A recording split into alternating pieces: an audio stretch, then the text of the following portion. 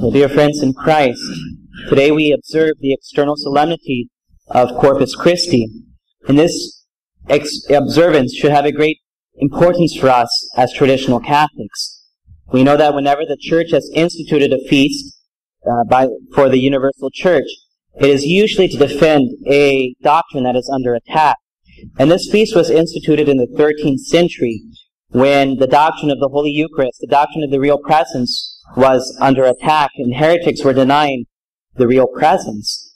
And as we reflect upon our own times, we have a lot more heretics who deny the existence of our Divine Lord in the Blessed Sacrament. So it is that this great dogma of our Catholic faith is once again under great attack.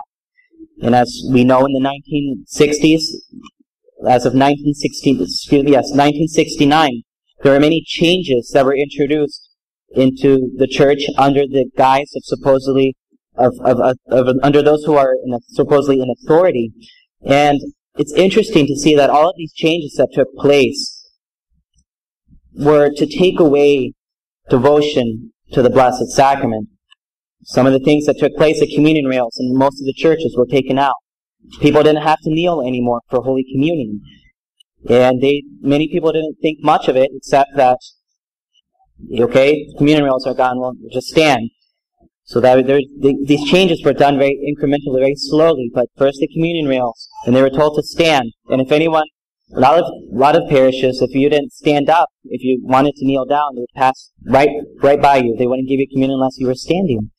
Then after that, what happened? They began to take away the paten. No longer were they going to receive on the tongue; they were going to receive on their hand. And the paten is made out of gold, to show that any particles that fall during Holy Communion, every single particle of the Blessed Sacrament is our Divine Lord. Our Lord is present under the species of bread and wine, especially under the bread, under every particle. So any particles that fall off the host during Holy Communion, they fall in the golden paten. But there's no longer any reverence in that aspect, in the aspect that they have taken away the paten. So people receive on their hands, and there's particles all over the floor. There's no reverence, there's no concept of what they're handling, of what is being given to them. After that, we see that there was supposedly extraordinary ministers that were had, and we see that these extraordinary ministers became very ordinary in most parishes.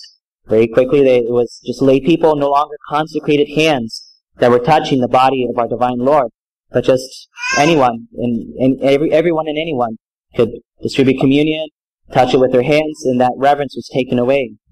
And we see that after that, many of the genuflections, the reverence, the kneeling, everything, a lot of these things were taken away. And these all are wonderful reminders of what is taking place on our altar at every Mass, that our Divine Lord comes down and dwells in our altars, in our tabernacles, under the species of bread and wine.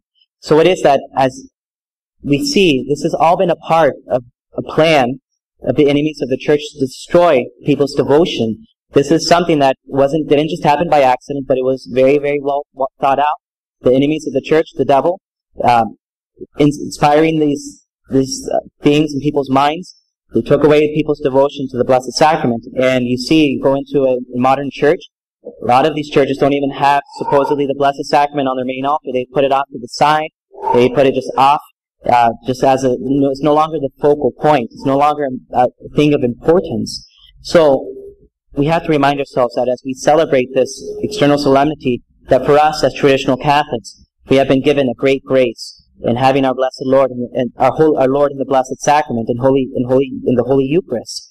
We can't take this for granted. We can't be unappreciative.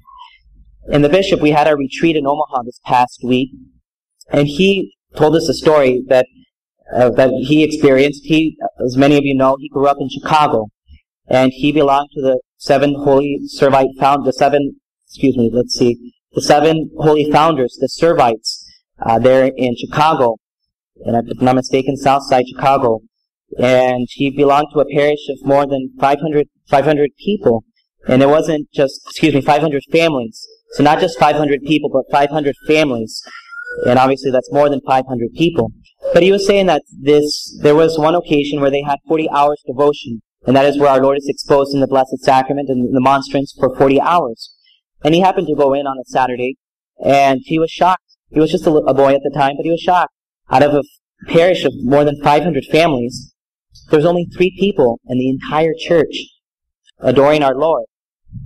And he knelt down and he realized that if any of these people left, our Lord would be alone in the Blessed Sacrament, and especially when he's exposed, that he should always have someone there present.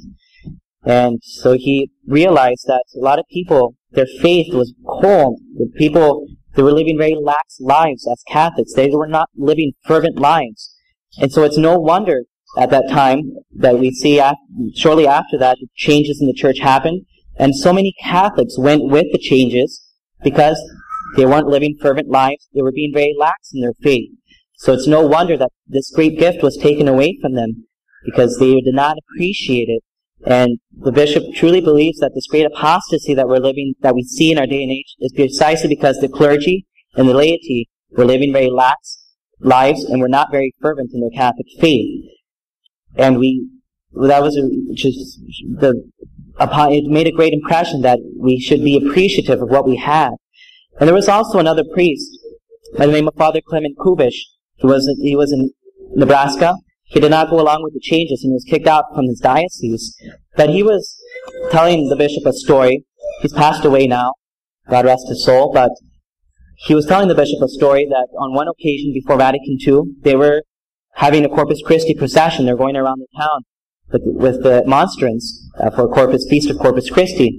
And there was a young woman who was she would make fun of the Catholics.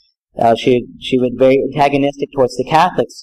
And as they were going on this procession, on this particular occasion, she was off to the side, across the street. She was dancing around, jumping up and down, and she was wildly waving a cookie in the air. She was mocking the Catholics. She was making fun of the Catholics. She was waving this cookie, jumping up and down, and causing a distraction during the solemn procession with the Blessed Sacrament. But it didn't happen that not a couple weeks after that occasion, that young lady was in a terrible car accident. And what happened? Her arm was ripped off. The arm that she used to mock the Catholics, to mock God, was ripped right off in this terrible accident. And it's a reminder that people may make fun of us, may mock us. The enemies of the church may seem to have won their victory, as we see the great apostasy, the great falling away, and the great confusion that we see. They may have their victory, they may seem to have their victory now, but God is not mocked. And at the end, God's going to send them where they rightly deserve to be sent, and God's going to be victorious in the end. So for us, we have to persevere. We have to be living fervent lives as Catholics, living lives that are devout, and that we realize and appreciate the great gifts that God has given to us, especially the great gifts of the Mass, Blessed Sacrament, the Holy Priesthood, the ability that we have this beautiful parish, that we have sisters in this parish, that we're able to have a Catholic atmosphere, that we're able to live the liturgy of the Church by occasions such as this feast of Corpus Christi. So let us realize the enemies of the Church have done a good job, and they seem to be victorious, but God in the end is going to have the upper hand, and God's going to be victorious, and we need to be on God's side. When we appreciate what we have, go to communion often, as we mentioned in the month of April, the month of the Blessed Sacrament. Have this great love.